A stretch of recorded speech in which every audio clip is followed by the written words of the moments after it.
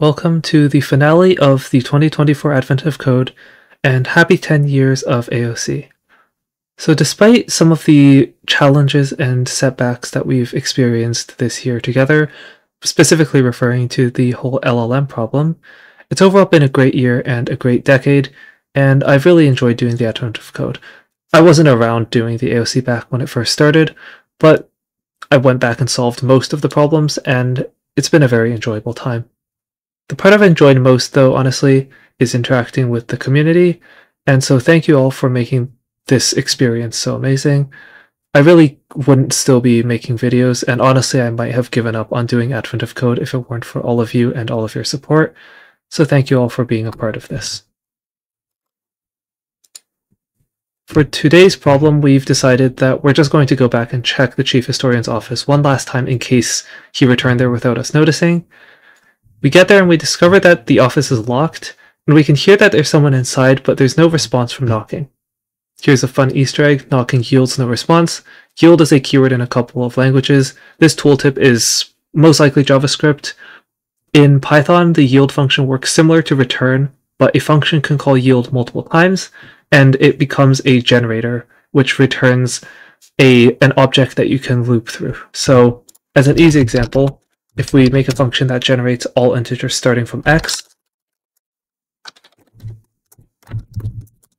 then if we loop through it, and let's say generate all numbers starting from 4, then you see that we would start by printing 4 and then print every other number increasing by 1 each time. Basically, each time the function yields, it returns to this loop and provides the next value. And then once we ask the generator for the next value, it goes back in where it left off and continues the function. We've unfortunately lost track of which locks are installed and which keys go with them, so we're basically going to just try to brute force all of the combinations. So we're going to send over the schematics of every lock and every key for our current floor, which is our puzzle input. These schematics are provided in a sort of diagram, and these are 5-pin tumbler locks. Basically, there are 5 pins that must be pushed up to the shear line. This is the exact same way that locks work in real life, and there is a Wikipedia article linked. This is probably the lock you're all the most familiar with. Essentially, inside each cylinder there are a bunch of pins on top called the driver pins, which are spring-loaded from the top, and a bunch of red pins called the key pins. And when you insert a key, it pushes up each pin by a certain amount based on the cutouts in the key. And then once all of the pins have been pushed such that the gap between the key pin and driver pin aligns with the shear line, you can rotate the plug, which is the inside cylinder, which allows you to open the lock. So these are some schematics, and in this example, this would be a lock with the pins pointing down, and this would be a key with the ridges pointing up. The locks have the top row filled and the bottom row empty, and the keys have the top row empty and the bottom row filled. And we see that each schematic is a set of 5 columns of various heights, either extending down from the top for locks or up from the bottom for keys. For the lock diagrams, those are the pins, and so you can convert them to a list of heights 1 per column. So in this example, we say that the first lock has pin heights 0, 5, 3, 4, 3, which is the number of pound signs except for the top row, which is the baseline. And the first key has heights 5, 0, 2, 1, 3, which is the height in pound signs except for the bottom, which you could take to be the key's main body. These seem like these should fit together, and in the first 4 columns the pins and keys don't overlap, but in the last one they would overlap in this position. And so we want to narrow down the keys that we need to try by testing each key with each lock. And so, for example, if we convert both locks to pin heights and all 3 keys to key heights, we get these 5 values. And then if we try every combination, we can see that there are 3 lock and key combinations where all columns fit. Note that this does not mean that the key and the lock actually line up, it just means that there is no overlap. So we want to see how many possible combinations overlap. So let's move on to this problem. So there are two ways of doing this. The easy way is to convert each lock and key to a height and then check each combination. The slightly weirder way that I can think of is to actually just keep the locks and keys as grids and just actually overlay them and see which ones don't overlap. So let's try both. We're going to take the input and read all of it. That's what this does. And then we're going to split it on double new lines because each diagram will have double new lines between them. And then for each block in that list of strings, the block split into individual lines is going to be our grid. Now we want to count how many pound signs are in each column, but right now our grid comes in a list of rows. So what we can do here is we can use the Python zip function. I've talked about this a couple of times, but just to introduce this again. If we zip multiple lists, let's suppose our example has 0, 1, 2, 3, 4, 5, 6, and 7, 8, 9. Then when we take the zip of these three lists, it'll iterate through them column by column. If there are any extra columns with some blank values, then that column will be completely ignored. So in this case, our first group would be a tuple 0, 4, 7. Our second tuple is 1, 5, 8, and our third is 2, 6, 9. This works perfectly for what we want because we want to get the columns. And so we're going to say grid equals zip block.splitlines. And one caveat is that zip doesn't take a list of lists. It takes each list in an individual argument. So we're going to use the splat operator, which basically takes some list and spreads its arguments out across the parameters of a function. Finally, this returns a zip object, which isn't too helpful for us, so we can convert it into a list. And now we get a list of tuples for each grid, and now the tuples are all columns. So if the top left corner, which is the first element of the first array, is a pound sign, that means that the pound signs are at the top, which makes this a lock. And if the top left corner is a dot, that means that it's a key. So if the first element of the grid is a pound sign, then it's a lock. So we're going to add the pin heights of this lock to the array. The way we'll do that is by counting the number of pound signs in each row, and then subtracting 1 because of the baseline. Otherwise, we do the same, but for the keys, and it just so happens that it's actually the same thing for the key heights. Now we just need to look at all of the combinations. There's no smarter way around this than just looping through each pair.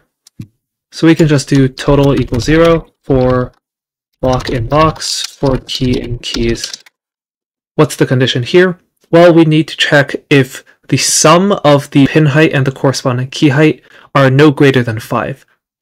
Because there are 5 gap spaces here, we can see that there's a gap of 5. The top line is the pin baseline, or sorry, the lock baseline, and the bottom line is the key baseline. There's a total of 5 gap spaces, and so the pin height and the key height cannot add up to more than 5. In order to do this, we want to iterate through each pair of respective pins and key ridges, and so this again is a use case for zip. If we zip the lock with the key together, we get an iteration through every corresponding pair of lock and key values. So now if we loop through each pair for x, y in zip lock key, we just need x plus y to be less than or equal to 5. And if this is true for all of these items, then we add 1 to our total to give us our answer for part 1. Now, there are actually many ways you could do this. So, for example, you could count the dots instead, which would count the gaps. So in that case, you would need to make sure that the sum is not less than 5, because you need a total of 5 gaps between the two of them. You can see in this first column, all 5 are gaps. in the third column, for example, this one has the lock has 2 gaps and the key has 3 gaps. In the last one, there are only 4 total gaps. So this is basically the same thing.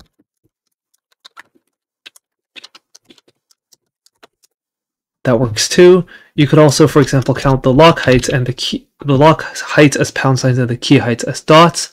And that way what you're making sure is that the number of dots in the key is not less than the number of pound signs in the lock, as that would correspond to an intersection. So it's something like x is greater than or equal to y, I think. No, I got that wrong.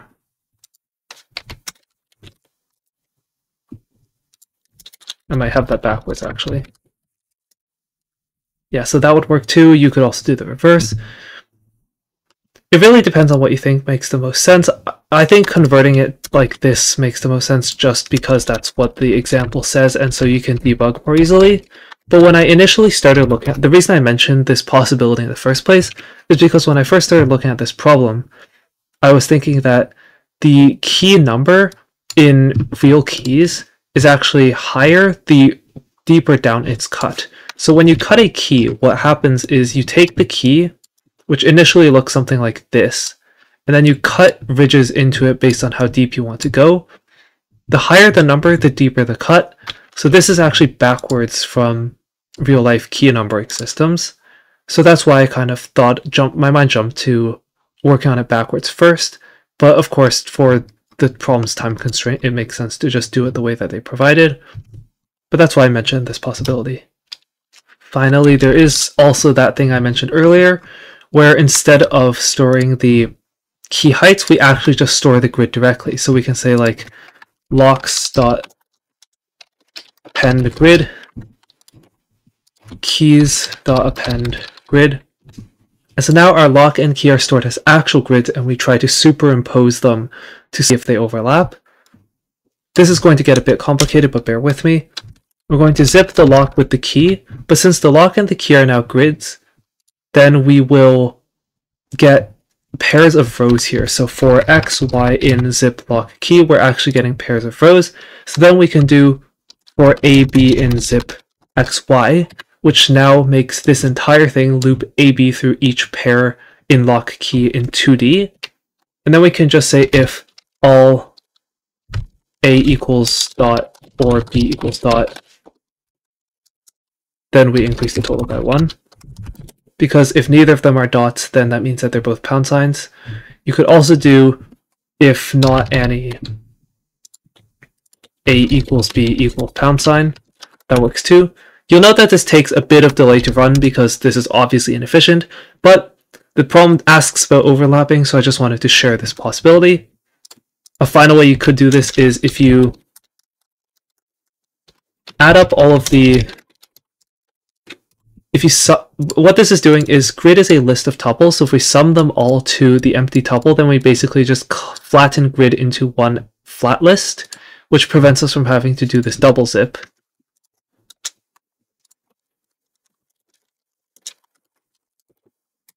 And that would work too. You see that this is marginally faster, I believe, but really not much to matter. In any case, a couple of ways to approach this problem, but all of those work for part 1. Relatively straightforward, relatively easy problem, which is pretty classic for day 25. As is tradition, on day 25, the second part of the problem is just to press a button, so let's just read through this flavor text together and enjoy our last video for this year. We crowd into the office, startling the chief historian awake. We all take turns looking confused until one of them asks where he's been for the last few months. He says he's been right here working on a high priority request from Santa, thinking that the only time he stepped away was about a month ago when he went to grab a cup of coffee. Just then he notices the time, and he says, "Oh no, I'm going to be late. I must have fallen asleep trying to put the finishing touches on this Chronicle Santa requested. But now I don't have time to go visit the last 50 places on the list and complete the Chronicle before he leaves." One of the historians holds up the list they've been using the whole time to keep track of where they've been searching, and we've checked off every place with a star, which are the things we earn for completing parts of the problems. Other historians hold up their notes. Of course, being historians, they couldn't resist writing everything down while visiting all those significant places.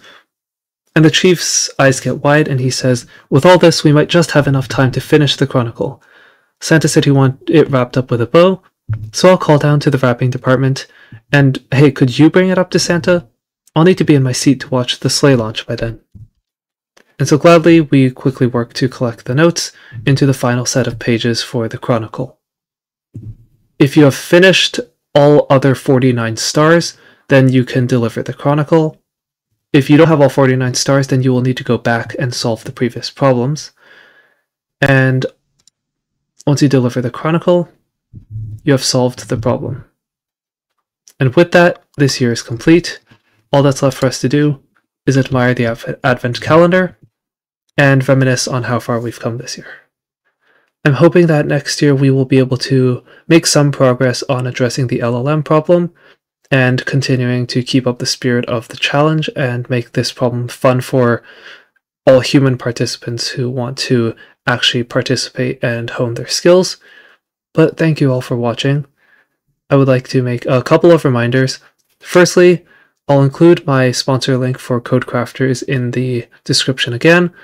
Codecrafters, in case you're not familiar, is a platform where you get real example coding challenges and projects where you can, for example, make a Git clone in a language of your choosing. It's a great way to practice coding. A lot of people ask me how I learned coding, and when I go to learn Rust, that's going to be my go-to method. There's still time this year. If you sign up with my affiliate link for the rest of December, you'll get access to all of the problems for free for a week. Additionally, I'm running a giveaway on behalf of Codecrafters for a lifetime subscription, 2 3-month subscriptions, and 3 1-month subscriptions to the platform. If you're interested in that, please check out one of my recent community posts about that. All you need to do is sign up and comment your GitHub handle and a reason you love Advent of Code on that post. You don't have to upgrade your account, and when I go to draw the winners, paying for upgrading your account for a subscription will not give any advantage. Finally, I will be doing a recap stream on popular demand. A lot of people have asked me to do a stream covering some of the interesting problems again from this year, so I'm going to be doing that this Friday sometime in the evening. I will keep you posted. Make sure you subscribe so you don't miss the notification. I'll announce this on my Discord server and in a community post, and we'll go over some of the problems this year, specifically the ones where there were some improvements, corrections, or interesting optimizations to be had. Again, thank you so much for a great year, and thank you for your support throughout the years. I hope you enjoyed this video and this series, and I'll see you again sometime.